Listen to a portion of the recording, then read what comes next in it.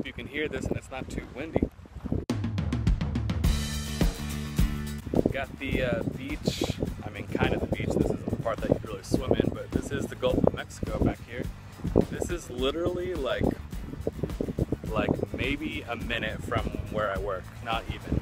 I mean, it took me 10 seconds to drive here, probably a minute to walk.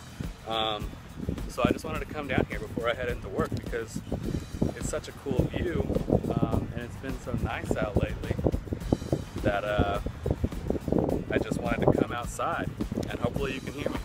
But the weather has been beautiful lately. On Valentine's Day and President's Day, my wife and I went to the beach, the part that you would actually go and explore. And we stayed in a bed and breakfast, and we went out and went biking on the seawall, and had a good time out there.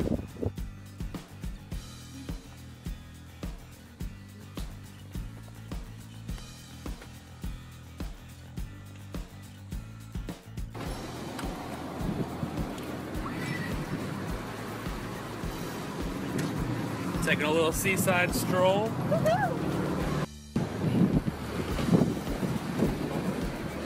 It's a race.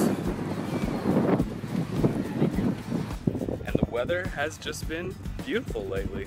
Like I said, I mean, I'm wearing shorts and a t-shirt.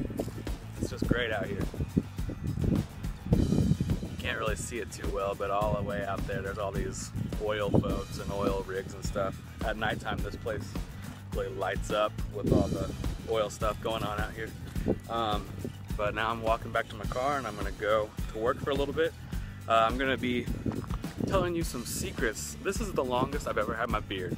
I've got some beard role models in my life. Harley Morenstein from Epic Mealtime, Zach Galifianakis, a few other people. I'll post a picture here.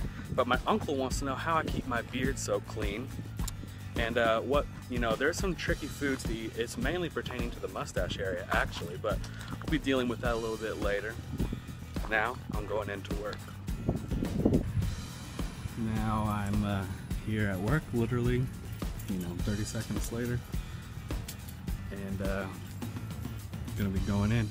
It's kind of a cell phone dead zone, this building here. When I go in, I get no signal for anything. I gotta come out and check messages, check calls. I can still vlog. Okay, real quick, I'm gonna answer some questions I posted to ask some questions for me, and two of my friends sent in a joke question, but I'll answer it anyways. My friend Jeff said, "Hey Jacob, it's Jeff. I love sledding, but I'm not very good at it. I'm just wondering, have you ever failed miserably trying to sled before? Thanks." Yes. My friend Jeff could probably tell you this story better, but once we were on an iced over hill, not even really snow, and everyone was talking about trying to sled on it, but they weren't sure how, and I was just like, just do it. And I was like, you just need to commit to it and go. And I just went off to the sled. We were sledding on a piece of cardboard or something, and the cardboard just and got stuck on the ice, and I kept going and rolling down and sliding on my skin, and I got a little upset. I'm grabbing a quick bite for dinner here. I went to Wendy's. I don't usually go to Wendy's, but whatever. But my Uncle David asked, "Yo, Jacob, it's your Uncle David.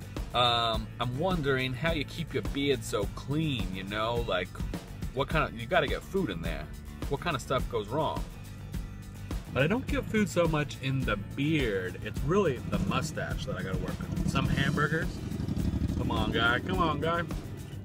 Some hamburgers can prove problematic. Really the most challenging food that I have to eat personally is bagels. I like to go to Panera Bread for breakfast, and putting some cream cheese on the bagel and then eating it. I usually always get cream cheese up in my mustache. So you gotta work on that. If you're gonna have a beard, if you're gonna have a mustache, especially that long Kurt Russell Hateful Eight mustache, you gotta keep up. You gotta keep a napkin handy. You gotta keep some wet wipes maybe. You just gotta keep a lookout for it. So there you go, Uncle David. Everyone else probably doesn't care about this. 2 days ago, if you haven't seen The Revenant, or if you have no idea, already out and you could see it, it's an Academy Award nominated movie